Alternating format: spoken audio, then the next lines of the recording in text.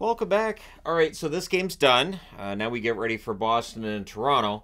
The series is not done. You can put the brooms away. Brooms completely unnecessary at this point in time in this series. And we'll see if we get any sweeps in the first round. Maybe we won't. So Bobrovsky versus Vasilevsky in this. The game started. Obviously, the Carolina Islanders game ends up going long.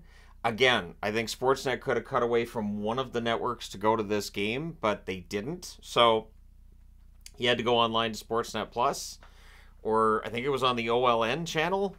It's like the OLN channel still exists, but at any rate, they also had a Blue Jays game on one of the Sportsnet channels, which is so weird because like it's early in baseball season, game's not that important, and anyways, so yeah, if you were a fan in Canada of the Florida teams, you're like, I can't wait to watch the Battle of Florida. You had to wait to watch the Battle of Florida. So Sergachev is playing. Huge boost to Tampa Bay having Sergachev back in the lineup. Absolutely just can't overstate how important that was. Early chance for the Bolts as well. The teams then exchange rushes. Rodriguez hits the outside of the net. Tkachuk with a near miss from a sharp angle. Point has a rush chance that draws a power play. That could have been a penalty shot. I was honestly kind of surprised because I felt like he was enough in the clear. They could have called that a penalty shot, but they don't.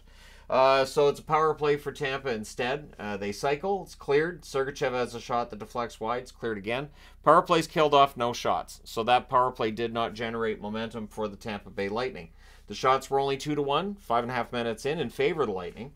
Duclair has a slot shot, gets blocked out. Reinhart had a 2-on-1 chance that was saved. Duclair has a rush chance that's defended.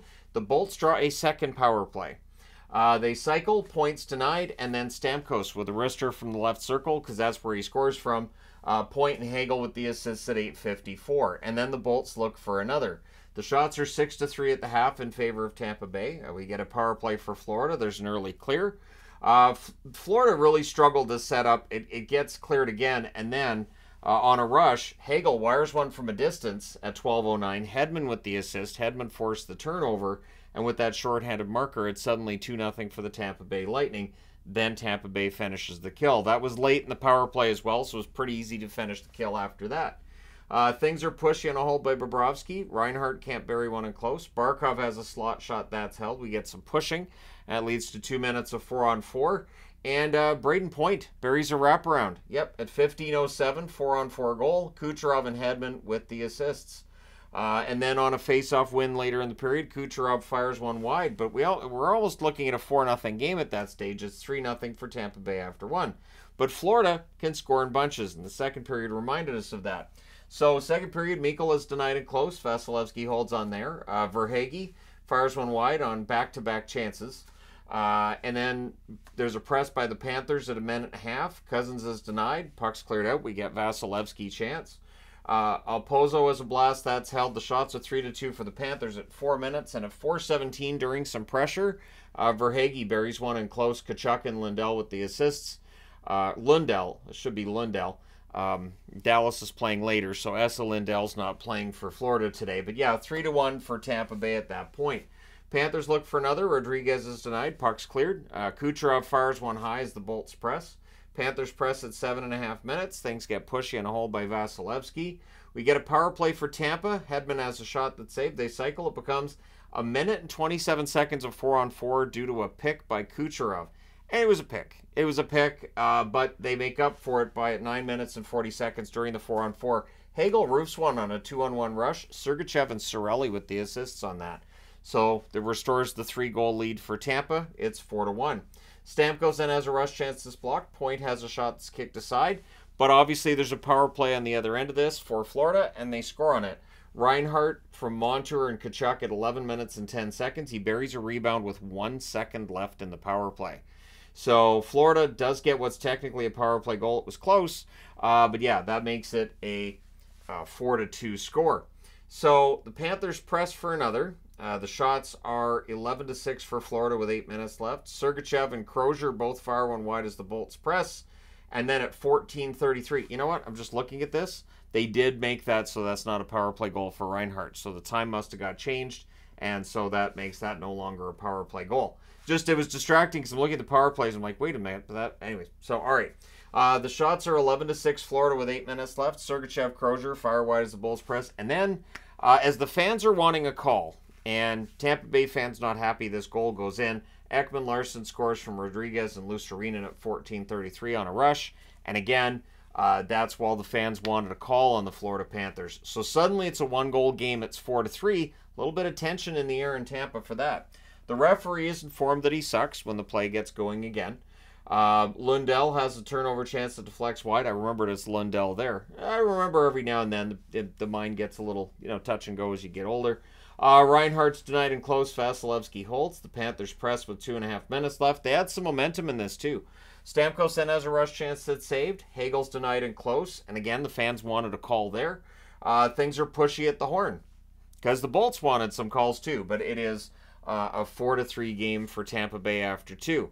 Before the third period, Henrik Lundqvist proudly said that, Florida's going to come back and win this. Nope. Early jump for Florida. The Bolts have a 3-on-2 that's defended. Kulikov has a shot that's blocked. The teams trade turnovers. There's a shoulder save on Forsling as the Panthers press. So there were some big saves by Vasilevsky in this one to maintain the lead. The Bolts are forced to ice it to get a break. It was all Florida early on. Then there's a crossbar for Sam Reinhart. Verhaeghe with a near miss. Really is all Panthers. The teams exchange rushes. There's a stick save on a Montour chance. Nick Paul fires one high on a rush. The teams exchange rushes. At this point, the Bolts press at 5.5 minutes. Crozier has a shot that deflects out, so Crozier's name's on the board a couple of times today. Point has a tip shot that's held. We get some pushing. The shots are 5-3 for Tampa Bay at 7 minutes. They did a really good job of controlling Florida in that third period. Ekblad has a shot that's blocked. The Bolts rush. Referee sucks again. They really wanted a call. But at 9:34, they feel better because Stamkos wires one from the left circle. Kucherov and Point with the assists. It's 5-3 for Tampa. They've got that cushion, and you just knew at this point, hey, this game is going to go Tampa Bay's way. Bolts look for another. There's a post for Lawrence on a rush. Good forechecking by the Bolts up by 2 as well. With 4:13 left, Tampa Bay with a power play that, essentially ends it. But then to really end it, 12 seconds later, it becomes a 5-on-3. So really, Florida kind of melting down late. Bolts is, making sure they get a win here. And during that long 5-on-3, they're going to score. Nick Paul buries a rebound. Kucherov and Hedman with the assists at 16:22. That makes it 6-3. Stamkos then has a shot that's held. The Panthers kill the 5-on-4 for what it's worth. And then there's some slashing and pushing and high sticks and all that with 24.7 seconds left. So 1 for each goes to the box. That makes it a 4-on-4 to finish out the game. Your final score is 6-3. The Tampa Bay Lightning stay alive. Florida leads the series 3-1. They can close this out with a win at home in Game 5. But if they don't win Game 5, that's where we get into all the comeback talk. I'm always impressed with how quickly a series where we're all saying, that's it, it's a sweep, it's over, 4-0. As soon as that team that's down 3-0 ekes out a win, or in this case, an authoritative win, immediately people switch to, this is going to be a reverse sweep. I can feel it. Momentum shifted. We'll see. Shots on net, 14-5 for Tampa in the first, 15-8 for Florida in the second, 10-5 Florida or Tampa Bay in the third. Tampa Bay outshoots Florida, 32-25. Power plays, 0 for 3 for the Panthers, 2 for 5 for Tampa. The hits, 73-69. This hit, the hit totals in this series are ridiculous. Tampa Bay out-hit Florida today, but not by a lot. Bobrovsky, 26 saves on 32 shots. Vasilevsky, 22 saves on 25 shots. And when I see 142 hits, wasn't there like 170 in the last one?